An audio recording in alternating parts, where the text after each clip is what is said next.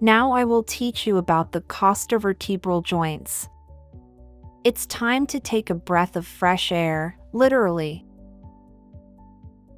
These are synovial joints found on each side of the thoracic vertebrae, and a couple more hanging out in the lumbar region. These joints help the ribs dance up and down during inhalation and exhalation.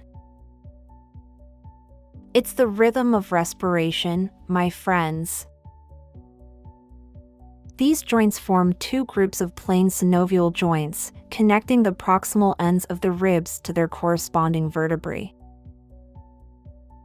The first group is called the Costocorporeal Joints, found between the heads of ribs and the adjacent vertebral bodies. The second group is the Costotransverse Joints, where the rib's tubercle articulates with the transverse process of its related vertebra. Why are these joints so cool? They are essential to our respiration, after all. They are a component of the thoracic articulations, which together with the rib cage, make up the thorax. You see, these joints allow the rib cage to move, enabling the elevation and depression of the thoracic cage on the vertebral column. This movement is vital for adjusting the volume of our chest during breathing. So next time you take a deep breath, remember these amazing costovertebral joints that make it all possible.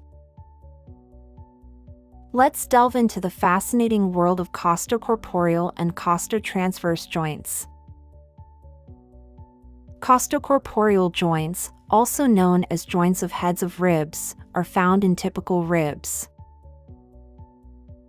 Each rib head has two convex articular facets. They are also called the demofacets. The superior one connects with the body of the vertebra above, and an inferior facet articulates with its corresponding vertebra. The costocorporeal joint consists of two synovial compartments, separated by an intra-articular ligament that links the crest of the rib head to the adjacent intervertebral disc. However, there is just one articular facet in atypical ribs, which include the 1st, 11th, 12th, and occasionally 10th ribs, and they only articulate with the respective vertebral bodies. These ribs are consequently devoid of the intra-articular ligament. Now let's talk about the second group of costovertebral joints. These synovial joints are found in ribs 1 to 10. They occur between the articular facet on the rib's tubercle and the transverse costal facet on the transverse process of the corresponding vertebra. Ribs 11 and 12, on the other hand, don't have tubercles and don't articulate with the transverse processes of their related vertebrae. These joints are essential for our respiratory function and contribute to the flexibility and movement of the rib cage during breathing.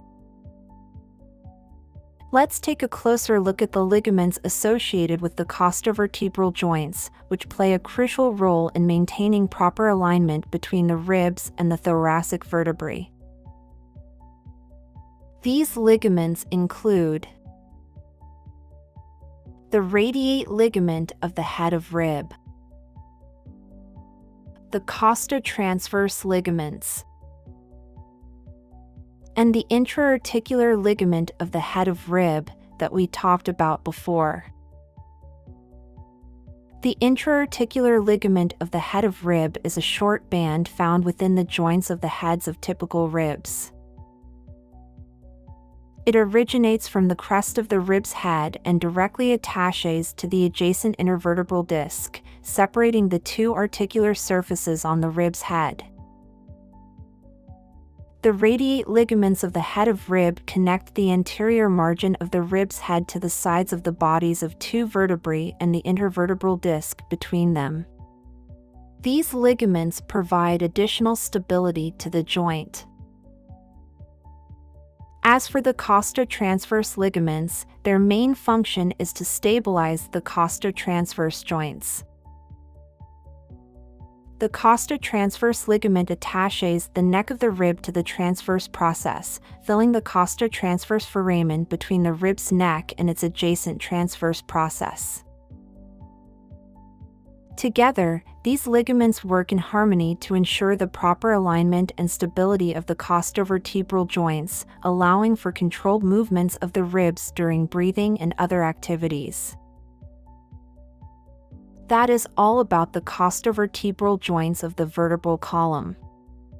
Now you know their importance and how the flexibility of vertebral column plays a role in the mechanism of breathing. Ever felt overwhelmed by the traditional way of learning medicine? Enter the future of education with digital learning. Whether you're refining your knowledge of biochemistry or immersing in cell biology, it's all there. Understanding complex medical subjects has never been easier or more efficient with engaging, interactive content. Welcome to the new age of medical education.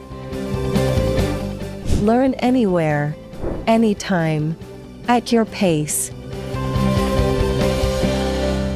Powering your medical journey. sqadia.com